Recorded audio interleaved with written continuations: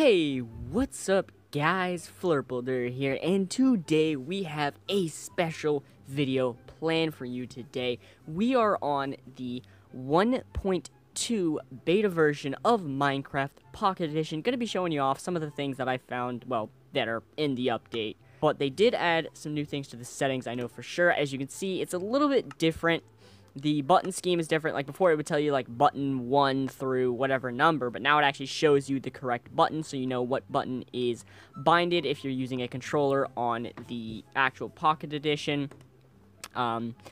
They also, I believe, they did change some of the default controls around, I should say that as well. If you're used to pushing the left trigger to toggle your perspective, it is now the up arrow instead, but you can... Alright, sorry about that. My Minecraft did just crash. I'm waiting for it to load in. You can also see there's a new loading menu instead of like, I think it used to be just a black screen, but now it's like this, which is kind of plain, but I mean, it is a thing.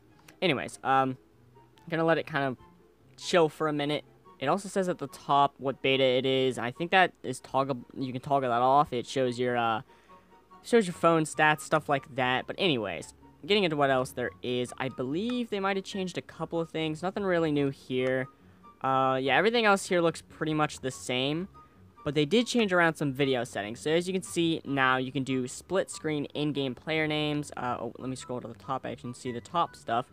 So everything looks pretty much the same here, as you can tell. It's not too different, except they added, a couple things here, as you can see. I'm not sure what half of these really do, but there are a couple new settings, stuff like that. Hey, that's supposed to be it. Yeah, there we go.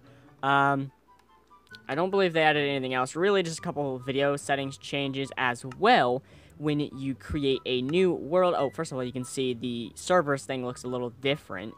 Just slightly different. Coming soon. Ooh, wonder what that is. But if you create a new server, if you create a new world, not server, you can see that it's got a couple new things. You can start with a map, start with a bonus test. You can choose to trust players. You can also give players different ranks, visitor, member, operator, which is pretty cool. I think that's a really neat feature. That is something that we've needed for a while, honestly, to help moderate our own worlds and maybe even realms on Pocket Edition, because it's currently kind of hard to do that. As well, you can see, I don't know about how many of these were on here. I don't believe fire spread, TNT explodes, keep inventory, and everything else really down here. I believe it was just always day were the only things on here. So it's cool that you can just toggle these on now. Of course, you do need cheat mode on, which means if you do toggle it on, you, of course, won't get any achievements, which is kind of lame, but I guess it's, it's their way of doing it. As well, they kind of changed this menu up slightly, which is really cool, because now you can set it to just friends only or invite only, which is also something we needed, because if you want to join a friend, but you don't want your friends to join you and them, you can, you can set that so that they can't do that. Now, getting into the new items they have today, I have the update list pulled up right here. They added several new things, a lot of new features. They added stained glass, fireworks, which give you a boost whenever using an elytra, parrots, banners, armor stands, jukebox, and music disc, recipe books, which I believe if you go into, well, I don't have the right things to it. They also added a new GUI, which I'll get into all this in a second. I'm going to start off just going from chest to chest, and I'll read over the official list again of what they all added. So first of all, you can see, well, the chests are kind of the same, but they did add stained glass, as you can see right here. Let me get down to it. Stained glass right here, and I believe, I don't think it does it on this GUI. I'm going to go ahead and just show off this GUI a bit. It's a little bit confusing to me. I was having troubles with it. I guess it's not too complicated. It's kind of like the classic GUI in a way, but at the same time it's not. You'll see what I mean in a second. Let me go ahead and switch to the classic GUI just for navigation purposes, and you did get to see a little bit of what it looks like, and the thing I actually need to look at is in the classic GUI. So okay, so it's kind of like the classic GUI in a second when it pulls up. See, it's just the same thing, just kind of, I guess, rotated differently, but they did add a thing where you can see, I guess this is the recipe book right here, kind of, in a sense. You can see they added, well, maybe not.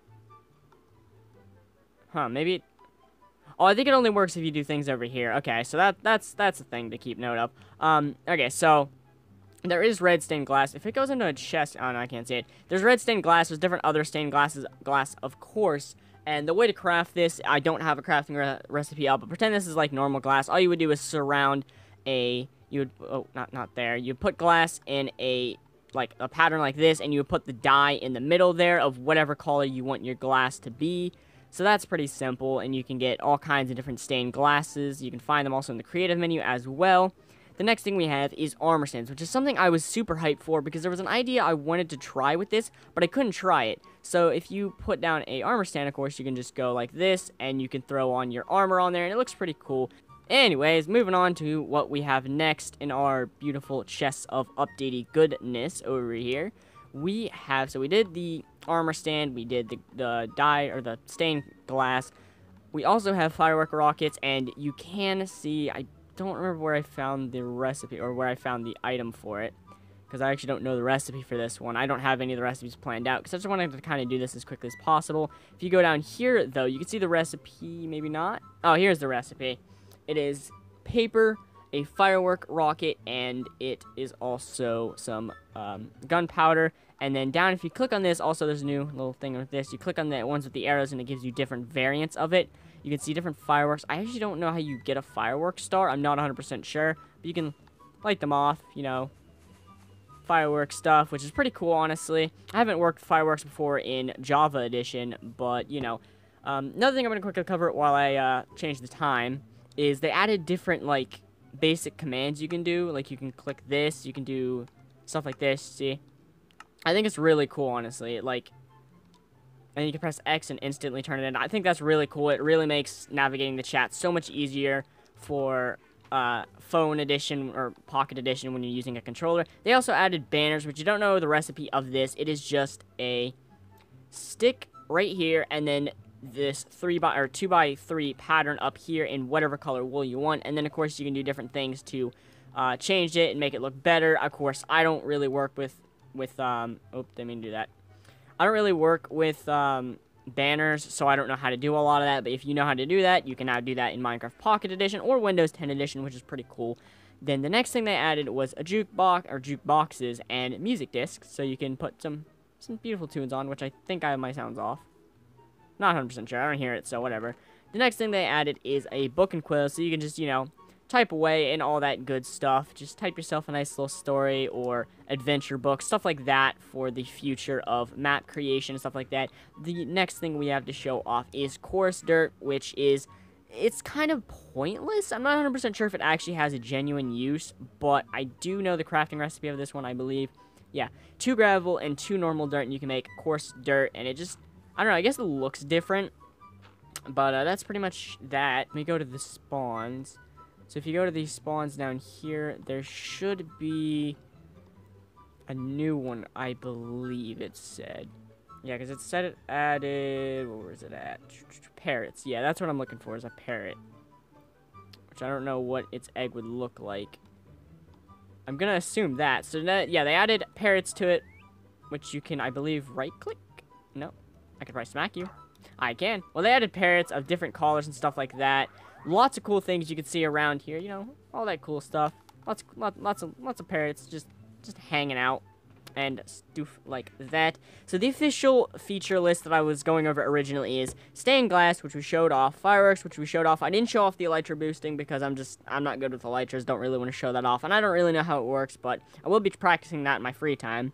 Parrots, banners, armor stands, jukebox, and music discs, recipe book, which is the thing on the right where it shows you how to craft certain things, like as you can see on the side there. As well, they added ravines to your world. Now, they didn't have that before, but I guess they do now, which is pretty cool, honestly. Coarse dirt, and they added a new command called /ticking Garia. It's like this command to create an area that will still update when no players are there. Oh, okay, that's cool. So you would do ticking. It's right there. You can see it. It's right there. I'm not gonna do it. I think it's ticking area. I think I just read it wrong. Yeah, it's ticking area. My bad. I don't know why, but I saw 2 G's for some reason. They also added player permissions, which I did show off. Zombie villager spawn egg, which I guess they didn't have before, which I did see it in the list. They added in-game host options, which is honestly a really cool feature. I think that it was needed, like much needed. New loading screen and funny and helpful tips on the loading screen, on the main menu, I guess, which is actually very helpful. I think this update's pretty cool. Let me know what you guys think down in the comments below of this new update. I think they added a lot of really cool things.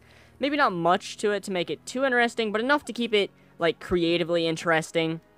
So, the people on the, like I said, the creative side of Minecraft with map building and stuff like that can kind of have a fun time now and actually create some really good Pocket Edition maps, which I'm really excited to get into some of those. So, if you do find some in this new update, of course, this is a beta right now, but if you do see some in the future, let me know and I'll check them out, maybe do a video or maybe even a stream on them depending on how long they are. But that's pretty much it. I hope you guys did enjoy this video, and if you did, remember to smash a like on it, subscribe if you're new to the channel, and click that notification bell so you're notified every time I do upload or stream on the channel, and I will see you guys in the next video. Goodbye.